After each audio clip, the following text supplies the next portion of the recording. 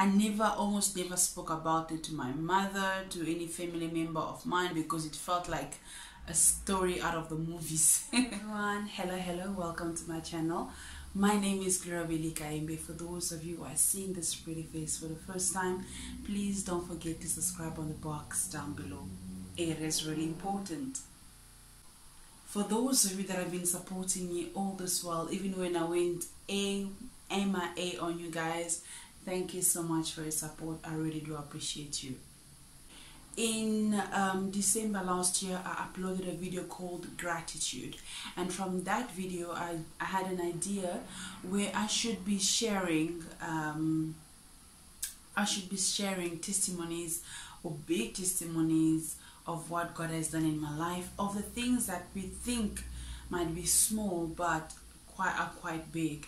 And when I have to speak about gratitude, it's the way of a Christian, it's the way of a human being. As long as you're on earth, you have to learn how to be grateful for the things that have happened in your life, for the things that we have, for the things that we are able to acquire through whatever medium. We need to be grateful to God for that. Just to quickly get started on the story, for those of you that are living in South Africa, for those of you who are outside of South Africa, you would come to know that South Africa is a country that is dealing with the issue of gender-based violence, where women and children are being violated and killed on a daily basis. So today I am going to tell you my story of what happened. I'm going to try my best and not talk much about the other person that was with me when this happened, but I'm going to try my best and just give you the best of the story. And I don't know if I'm a good storyteller, but I'm going to try. A couple of years ago, when I came in South Africa, somebody decided to take me out after my birthday. So I was quite young, I would say. Well, I was a teenager, I would say. So the person took me out, we went shopping, and we did a lot of fun girl stuff. And this was before the time of Uber and Taxify and all of those things. So as we were having all those outings, going from one place to another, we totally ran out of time and realized that we missed our last train home. And this was before Uber and Taxify and all these fancy traveling services that we have now. So we had to find another means of transportation back home. And I don't know how it is on your part of the country, or if you're in this country, you'll get to know that the weekends are usually quiet, and there's usually less public transport on the road, and yeah, there's usually less public transport on the road. So at that time there was none whatsoever, so you had to find the way to get home. And at that time we lived quite far from home, and we did not have a car to actually get back home. So it's one of those stories. So yes, when we did realize that we missed our train, we said, okay, let's go back home. Let's try and walk to the nearest station and see if we can get some means of transportation. So we can even have like a two-legged trip, like where you can take a train to a certain destination, or take a bus to a certain destination, and then from that destination you take another taxi or another bus to your own destination. So we wanted to try that means of transportation, so we decided to walk. When we were walking on our way there, we saw a couple of people sitting on the side of the road. For those of you that already know South Africa, you can already imagine what I'm trying to bring up here. So there were people sitting on the side of the road, and we just thought, okay, we saw there were men and women with children sitting outside. So we basically thought, okay, it's fine, they are sitting outside, we are walking, we are going to our destination, so what's the point? Nothing is gonna happen, let's just mind our business and keep walking. Well, we were walking and we were talking, we were chatting, carrying our bags. And mind you, we went shopping, but we did not carry usual shopping bags. We just put everything in a black bag. So the other individual had his black bag and I had my own black bag. So we were walking. And then suddenly I felt someone holding a knife behind me. I realized that the other individual was also apprehended. And there was a man holding him with a knife on his back as well. And I also had someone holding me with a knife to my back. So I could not move. The other person could not move.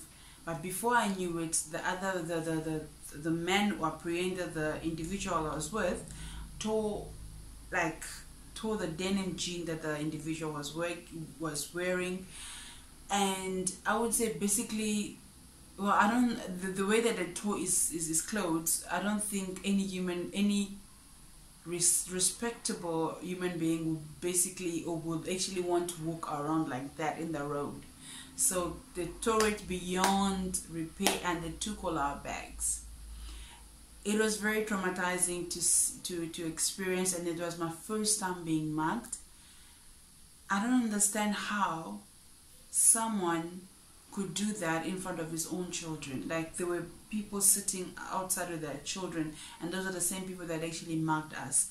I don't know why a parent in his sane mind would put his child through such an experience, through such an ordeal, where the child has to see their own parents, well, doing what they were doing.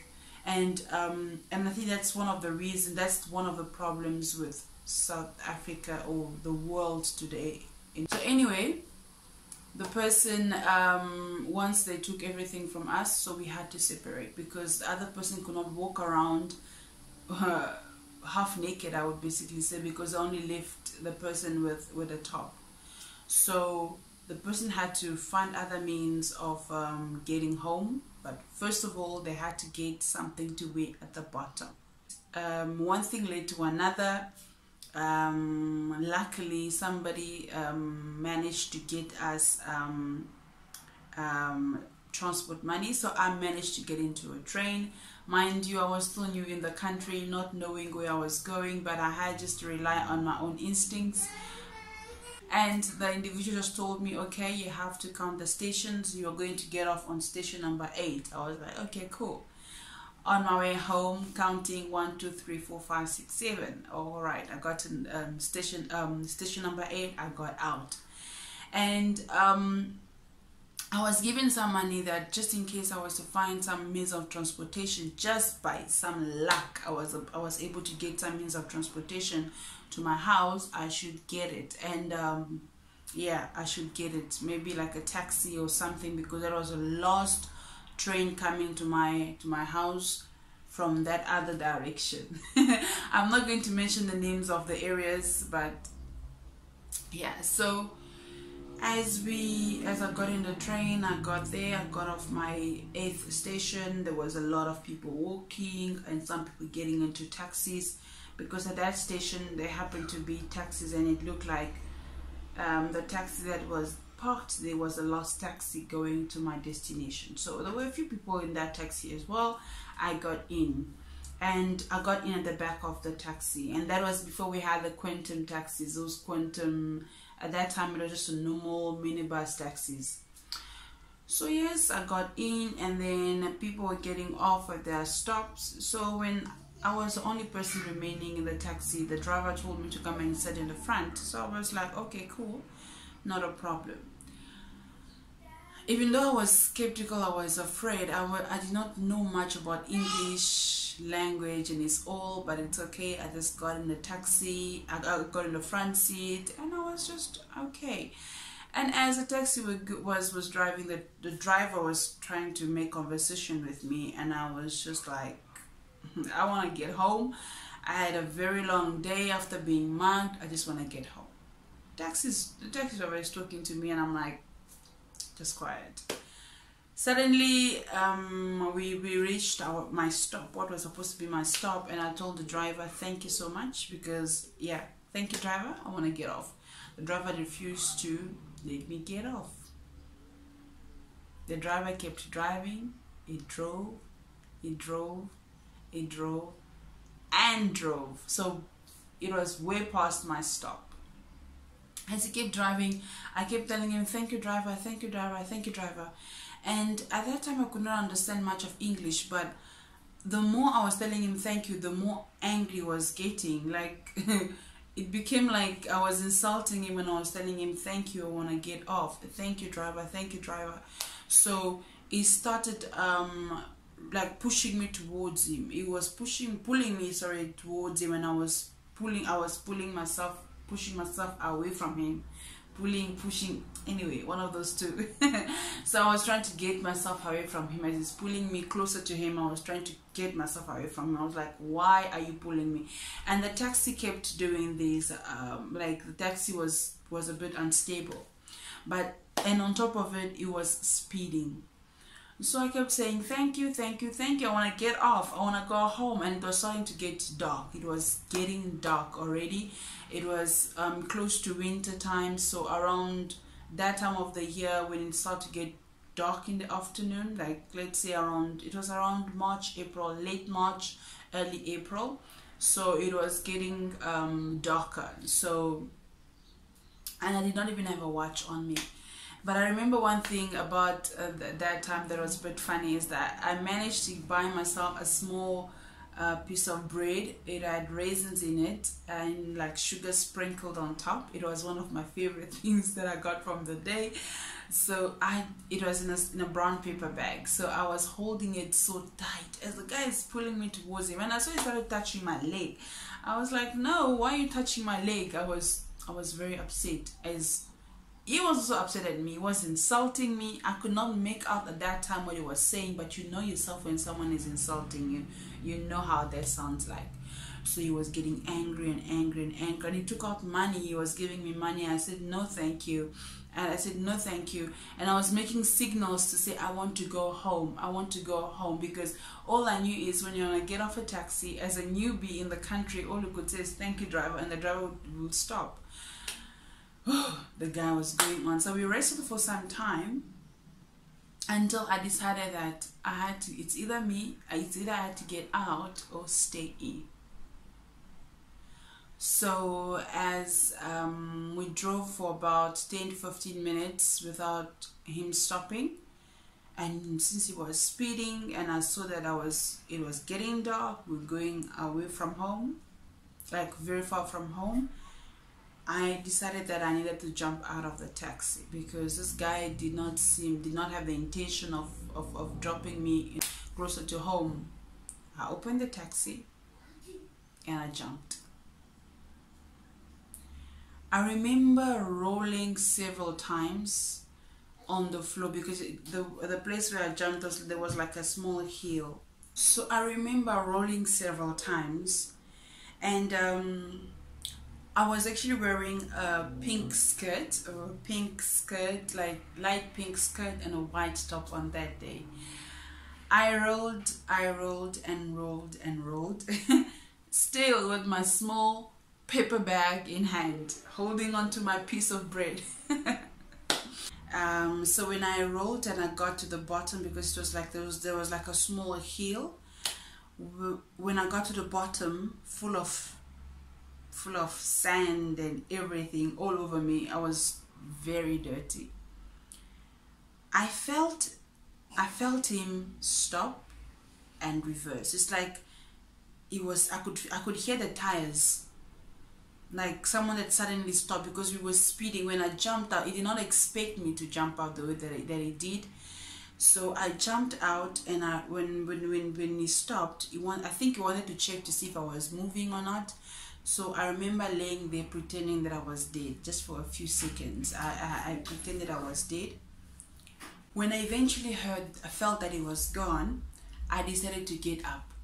And funny thing is, I still went to look for my brown bag. It was so funny.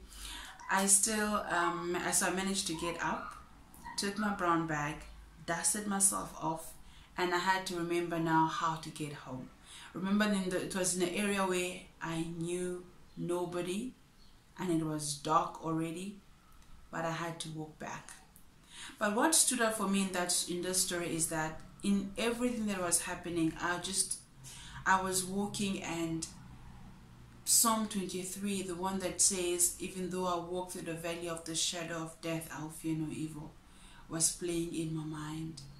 Because what happened when we missed our train, when we got mugged, actually, it's like I was still living a dream. But somehow it also made me strong. It made me numb to everything that was happening around. And with the wrestling that I was doing, or the wrestling that I had with the driver, with the taxi driver, also felt like a dream. Even me jumping off a taxi felt like a dream. I can't believe that I actually had the confidence to do what I did at that time. And when I think about it, if that guy had a gun, I don't know what would have happened. If that guy had a knife, he could have stabbed me in the taxi. I don't even know if he even had a knife. I don't know. The fact that the guy did not hurt me in any way is nothing but a testimony. The fact that we got mugged and I came out safe and sound is nothing but a testimony. So I really want to glorify God for that. Many people are victims of such circumstances, such situations, such occurrences, but they are not here today. Being mugged on the same day at knife point, being arrested is also just a testimony. The fact that I'm here to even speak about it, I would say that it was like a baptism. Well, I got in this country, and I think it was a baptism, a welcoming party. Welcome to South Africa. This is how things run in here. So every time of the year around this time, whenever I have to think about this thing, I would say that God has been good. God has been good. God has been faithful. He allowed me to see this day. He allowed me to go through what I went through for me to give him his glory, to give him his power. So if I had stayed in that taxi once again, I don't know where I would be today. I don't know what could have happened because it was dark. I don't know what that guy would have done with me. Or maybe he would have dumped me in an area. I don't know how I would have even gotten home because I did not know how to speak English properly at that time. And was jumping off the taxi the best option for me? I would say at that time it's only God who gave me that courage to even jump off that taxi. And the fact that I even managed to go home, to walk home, and even remember where I was coming from. Thankfully, I have a photogenic memory, so I remembered exactly where we drove and how we got to where we got before I jumped off. And it was still in walking distance, so I walked for about 30 to 45 minutes before I managed to see my stop, and to an hour before I managed to see our house. So I'm grateful to God for that experience. I give God all the glory. This already shows that it is indeed God who protects us. Yes, even though we walk through the valley of the shadow of death, God is indeed always with us. Because that is one scripture that kept running through my head. And indeed, like the Bible says in the book of Psalm 27 verse 5, that even if an army comes against you, that God is able to protect you. God is able to see you through.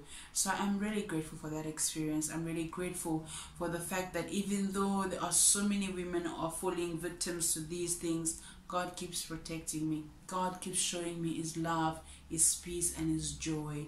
And I never forgot that guy's face. And I remember it kind of took me a few years before I ended up at that station again. And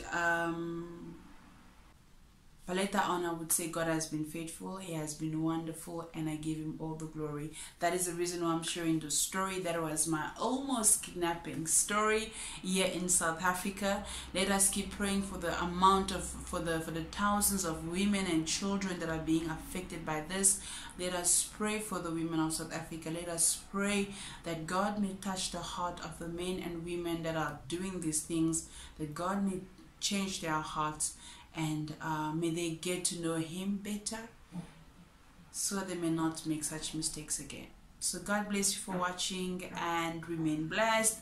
Please tune in for another story time video. I've got something juicy, and I hope that I told the story better. All right, God bless you all.